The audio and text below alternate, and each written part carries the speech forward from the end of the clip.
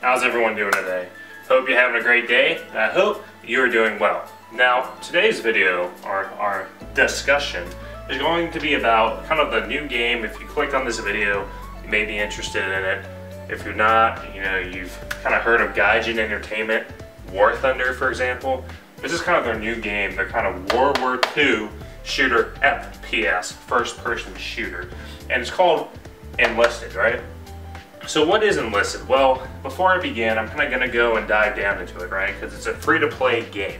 So when it's free-to-play, there's some questions, rising about pay to win, pay for fun, stuff like that. So we're going to go down the money model, right? Like the payment model. Okay, how does it work, right? From there, we're also going to talk about the campaigns, kind of what theaters of war are we talking about, and then lastly, is it worth it? So let's kind of dive in first with kind of what is Enlisted, right? So it's a World War II FPS first-person shooter that's free to play.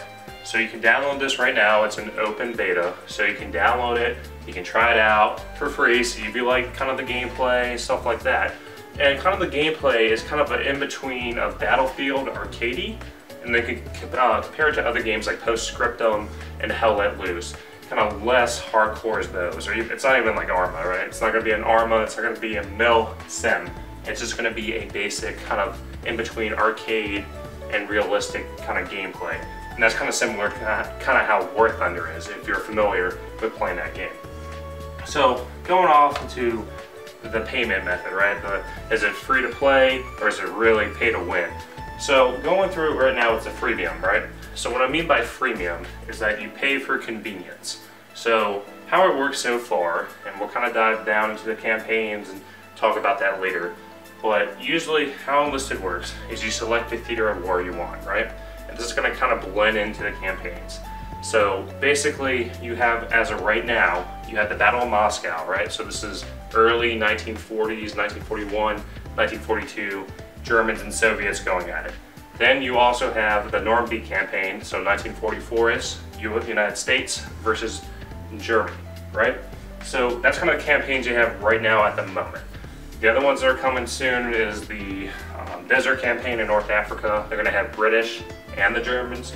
And then lastly, kind of the final days of the Third Reich, which is the Battle of Berlin. So you have Germany versus Russia, late World War II, 1944, 1945.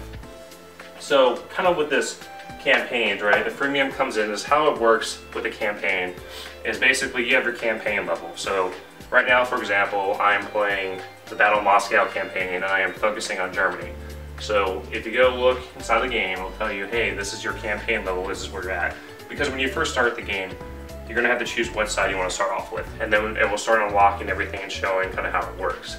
So the campaign level basically is showing you, hey, if you keep playing this game mode and earn XP, then you go and accrue kind of these unlocks as you go across the levels. I think something like level 50 or something. But each level you either unlock a new squad, a new weapon, a new vehicle, tanks and stuff like that. So kind of going into it, right? That's kind of where it's at. Now we're talking about freemium, right? So what does this tie in? Well, of course, if you pay for like, I think 15 bucks a month or whatever, you get premium for 30 days. So that's like double XP, right? So that makes the grinding and everything a lot easier when it comes to the campaign.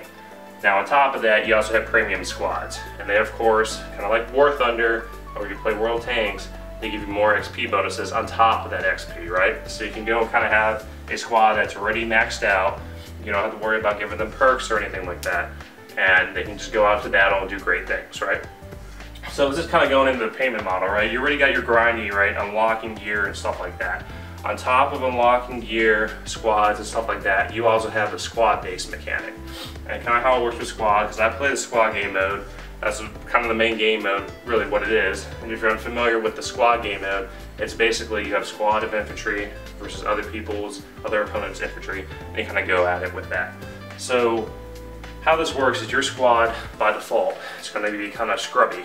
And it's going to be a one, and how it works is you got 1 to 5 star soldiers.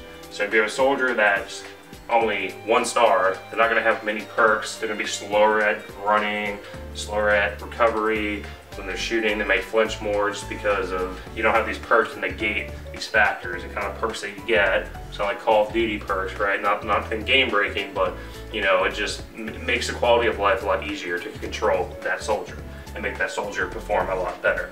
The same thing with the squad mechanics goes into vehicles too. And there are vehicles in this game, tanks and planes, and they're kind of like that semi-realistic thing. It's not like Battlefield 5 where I can drive around with a tank in third person. It's more based on the crew.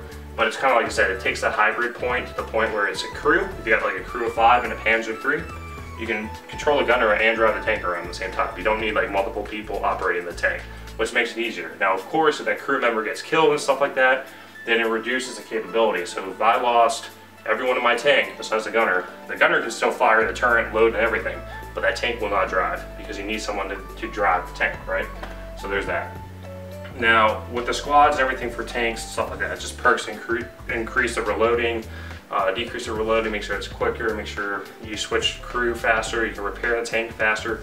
Those are the perks that go into kind of talking about the tankers. Now, pilots, for example, the only noticeable perks I see for pilots is just, of course, you know, reducing the blackout or red out when you're dive bombing, like say in the Stuka, and you're trying to go and dive out. If you have a new pilot, like a 1-star or only 2-star, that pilot may be weaker at controlling an aircraft compared to like a 3-star. And some other perks I noticed too is, you know, if you have your pilot, you can kind of see a lead indicator too for enemy aircraft, whereas when you don't have like a new pilot or a level 1 pilot, you're not going to get those perks. And it won't like kind of see, hey, this is an enemy aircraft flying around. It won't do that. So that's kind of like a disadvantage, right? Now the problem too with this freemium thing is everything that I just explained that you can earn through XP and by playing the game, you can also pay for it in currency, right? So this is kind of the question when you get someone that comes in and they call them, you know, whales, they go dump, just buy everything out, right? Does that make that person better than you if you're just starting off? And the answer is yes, but also no, because the no factor can be it's kind of like let's say iRacing, if anyone's played that, right? If you put me into the top tier NASCAR and I'm new to sim racing or anything like that, I just pay my way all the way to the top and I do my first race with everyone else who's been racing for a while and playing the game, I'm going to wreck on the first lap compared to everyone else, right? Because they've been playing it longer, they're more experienced. So yes, you can whale your way through, but are those whales really going to be at a distinct advantage versus someone that's been playing the game, knows the mechanics and everything like that? That's where it kind of crosses the line, right? Now, of course, if you're someone that plays a game and knows exactly what they're doing and everything, and decide to go do that, then yes, there's kind of the gray area of that. And the best part can be explained with vehicles and tanks and stuff, right? Someone can go get, I know the Russian tanks are kind of a little stronger right now in the Battle of Moscow. The same with the Normandy campaign, the German tanks are pretty strong. So someone could kind of free their, grind their way through or just pay their way through, get the top tier German vehicle, and be facing against a Steward. And that's kind of what happens too. There's no like, I was under the impression when I first played it, it was kind of like tiered. So as you unlock the levels, campaign levels, you'd be matched with people that have those levels, but not really, it's a free-for-all really. So there is a kind of a risk reward with it too, which is kind of cool. That you can kind of club other players that are kind of new to the game, right?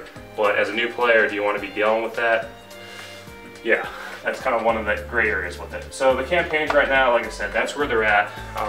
That's the ones they're focusing on right now. I personally like the Battle of Moscow campaign compared to the Normandy campaign, and the reason why is because it's more close range combat, and there's less foliage and everything. The Normandy campaign is very difficult to play for me because it's just a lot of range combat, right?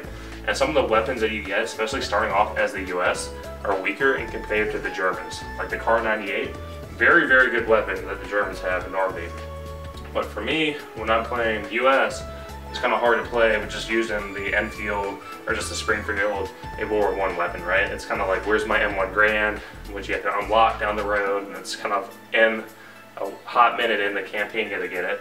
And same with the M1 Carbine, it's kind of like, so those, I feel right now, Battle of Moscow, and I did closed beta testing, that's kind of like where you want to start, because I feel it's the most balanced. The Normandy campaign, I just feel it was kind of added, slapped on, and it probably needs some rework, refining before it kind of gets, you notice too in the maps are just way too spread out. And it's just kind of to the point where you just get some guy just sitting in a far distance sniping people off, and you're just like, cool, I just spawned in here with a VAR, which I can't even use in range combat because the guy's so far away I can't even see him, right? So, not really fun. The Battle of Moscow is definitely the way to go right now. So, anyways, going into it, is it worth it, right? So, my personal opinion, yes, because this is what Battlefield 5 should have been, despite all the controversy and everything that was around it. This was literally, I mean, yes, it's starting off, and they could either go really well or it could go really south, right? With kind of how Enlisted's going, right? But for now, do your research when it comes to buying premium packs or investing money in this game, right? Because right now, the machine gun offer bundle they have on the site, I believe it's still up there for a little bit. I would definitely recommend, if you're interested in like playing it, download it, test it out. If you really like it, then invest into that, right? And the machine gun perks is like kind of a OBT, I think, pack or whatever. And the reason why it's good is because it's going to be like the last time they sell like level 5 soldiers, right? They made a thing going forward, hey, we're going to sell level 4, and that's why I have like level 5, because I got the closed beta test, so I got some machine gunners and stuff like that, or assault squads for Battle of Moscow. So kind of going forward, right, when they have packs on their websites like the starter pack, I don't recommend that starter pack because I thought it was squads at first. It's kind of misleading like that, but it turns out you're just getting soldiers and some weapons, right? So personally, if you're gonna go play, download it, test it out. If you really like a campaign, you really like how it plays, then as you progress through, look at the logistics and either buy a premium squad. At least have 1 or 2 premium squads going forward. Whatever you do, however, do not pay money to go and buy equipment, right? You earn this equipment kind of through drops. And kind of how it works is you do the daily roulette, daily schedule, and then you get clicks saying, oh, hey, you got so many kills, or you got so many captures. Yeah, so that's another topic or video I can have. It's just kind of right now, this is general awareness of what Enlisted is. So if you're interested in playing, definitely download it, check it out. If you like Battlefield, if you like kind of Call of Duty-esque type of gameplay, go for it. If you're more of an Arma or Hell Let Loose or Postscriptum and you really like those milsims, it's going to be a little casual compared to it, so just keep that in mind. But like I said, the economy is kind of tricky. Don't fall into it. If you really like it, go and download. Go buy premium, and then if you're really, really into it, get a squad and all that. But don't be aware of the money sink because it's there. It's kind of confusing, and you can fall into it.